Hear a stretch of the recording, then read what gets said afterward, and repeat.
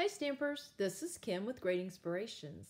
Thank you for joining me today as we take a look at a new bundle from Stampin' Up! Called Bag of Bones. And these are 3 cards I created using that bundle. Here is the stamp set, which is included in the bundle, as well as the dies. And there are a lot of dies. There are 31 dies. And here are the rest of them. And there are 23 of the stamps. So let me get my little charts out that I like to make. Here are the stamps stamped out. And as you can see, we have this one skeleton right here, and it's just one stamp. But then we have other bones that can go together to make another skeleton. Of course, we have the little skeleton of a dog and a cat. There are bats, a rose, a bow tie, a heart, and this one stamp has a hat, a mustache, and a scarf or an ascot. And there's another hat. Then of course there are sentiments: bonjour, eat, shriek, and be scary, no bones about it, you're a sweet friend, happy Halloween, and boo to you. And then for the dies, now I apologize, I kind of jumbled this all up a little bit, but I think it'll still work and you'll get the idea. There are dies, of course, that cut out all of the images. And then there are dies that cut out additional images, such as the moon with the stars, a cane with another bow tie, a pair of shoes, a pair of boots, and then there are bones, some other hats, grass, fencing, and a tombstone, and another tombstone, or you can use that for a mausoleum or whatever you care to create for your cards. Now this stamp, or I'm sorry, this die cuts out all these little teeny tiny bones, and then there's just one die. Anything that's circled, that's one die, cuts those out. So the pair of shoes, the boots, the cane and the tie, and then the hat and the scarf. And then, of course, the little bats. These bats, one die cuts them out. And then there are dies that cut out, or that can be used to mat this bat. And I thought there was another, oh, this bat. As you can see, there are a lot of stamps and a lot of dies. And I'm one of those people that when there are a lot of little bits and pieces, it just kind of overwhelms me. And I made myself a promise that I just wouldn't get any more of the stamp sets and die sets that have a lot of little pieces. But I saw this and it was just so stinking cute, I had to buy it. And it's not bad. And I had fun creating with it. But just a word of warning, if you're like me and are a person that all these little tiny bits and pieces bothers you, you might just contemplate a little bit before you purchase it. But other than that, I did have a whole lot of fun with it.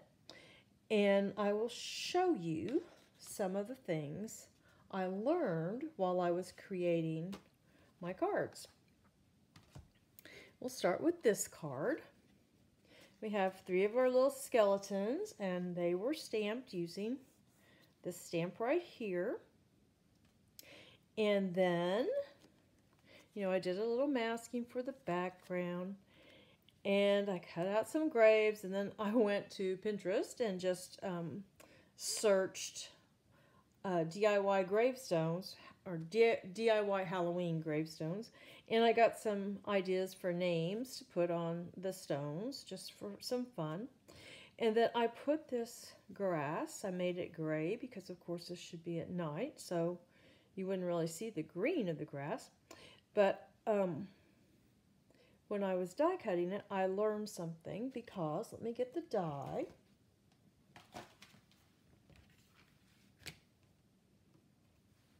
Here's the die that cuts the grass. And as you can see, this is 5 inches long. Oh, excuse me, that's my sister-in-law texting me. I forgot to turn my phone off. I apologize. But what I found is when you are cutting this, I think this is backwards. When you're cutting this, here we go. Nope, I had it right. When you pick up your die and move it, this end and this end more or less match. And you can just keep laying it on. This is not correct. I don't know. Maybe I started in the middle with this one. But you can lay your die down and keep going, and then you won't even see where one part of your die cut began and the other ends. So I was really happy about that.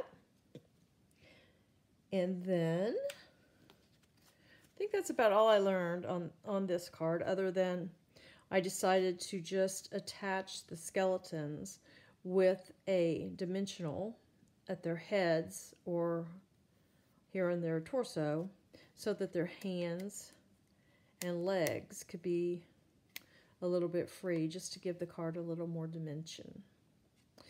And then on the inside, I just stamped the Happy Halloween. And then this guy here, I used the different skeleton parts to make him. This one and this one and this one, I believe. So that was kind of fun. I enjoyed stamping him. And then this card, I do enjoy making square cards. And I thought that was just, you know, did a little more masking, used the Happy Halloween, and this fence with the cat. And the way I attached the cat, I just had my piece of fence right here. And then I had my cat. And I have a black cat, of course, but I'm going to use this crumb cake cat and show you how I attach my cat. All I did was slipping between the bars, and then I put on the back of his head a dimensional, and that's how that cat's on there. So yeah, just like that. It was super simple. And then I did not put any adhesive on these little pickets, so that way I could kind of pull them out, kind of give a jaggedy, more of a little spooky Halloween look. And then on the inside, I think all I did was each shriek could be scary, and I put another little silhouette of a cat down there. And this card, I got this, it's a fun fold, and I got the fun fold idea and instructions from another demonstrator named Lisa Curcio. And on my corresponding blog post, I will have a link to her video and to her tutorial for this card. It's called a swinging gatefold card because it opens up like this, and then you have a little stopper here, and then the card can sit up, but your focal image here, it can swing back and forth. And that's all because of this little mechanism right here on the back. And it's just a strip of cardstock that's scored at a certain point and adhered to your panel here and to the back of the focal panel. And then you do it on both sides. And this gatefold card, it's not like you think of a gatefold that opens from both sides. It's not necessarily that, but all you do is you score down the middle of your card front and then do a mountain fold, just like the mountain fold for when you fold your cardstock in half to form your card. And then you just make something for a little stopper and put it up on dimensionals. And there you have it. Now you may have noticed the skeleton is put together with brads. And I was out of my Stampin' Up! Brads, so I had to use some that I have no idea where I got. And it was fairly easy to put him together because when you die cut these dies, all the little pieces, they have little, I don't know if you can see, these little places right here that cut little holes in the pieces. Now I have used a black marker to highlight them so you could see them more easily. But here they are. I don't know if you can see those. But anyway, that is helpful when you are putting your brad through that, through the piece so you can add the arms and legs. But what I did find, I found I needed to make the hole just a little bigger.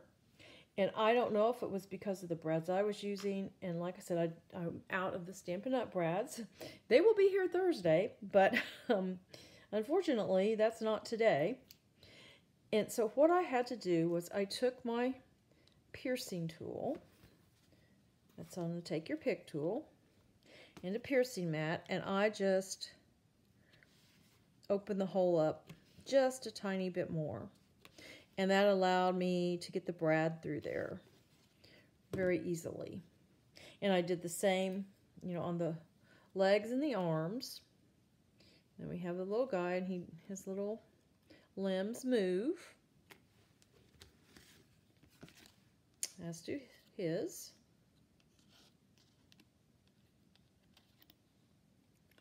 So if you wanted to add a little movement, a little interaction to your card, you could certainly do that with the brads. But you don't have to, because also these little dots, they give you a really good place to adhere the limbs to the skeleton. A good place to put the adhesive. Now, these itty bitty stars right here, they were die cut with this die. And they were itty bitty, and I had to use my Take Your Pick tool on the putty end to pick them up. I put a little dab of glue on the card, picked up my star, and put it where I wanted it. And that's why I was talking about the little itty bitty pieces sometimes are a little frustrating for me. But I will say this made it a whole lot easier, and I do use it a lot. So this, in case you were wondering, is from the Them Bones Designer Series paper. It's a sheet where you can cut off their different little designs all on one sheet that you can just cut apart and use for your cards, for backgrounds or focal panels. And I will show you here in the catalog on page 48 and 49. Here's the bundle, but here is our products, or cards and samples made with the products from the entire suite. And that suite does include this paper right here, this Designer Series paper. And it has all kinds of fun images. And this little piece right here that you can just barely see is the piece that you can cut apart. And I have it right here. As you can see, here's a Nice spooky background, and the boo. There's the cat with Creep It Real. Here's the trick or treat. And this is really neat. It looks like a light on a stage. And the card that they created with that, the sample card, is right there. I thought that was really cute, and I might have to make one like that myself. And then there are just some other kind of nice fall and Halloween type backgrounds. So that is that paper, or at least that sheet of the Designer Series paper. And of course this suite also includes the glow-in-the-dark.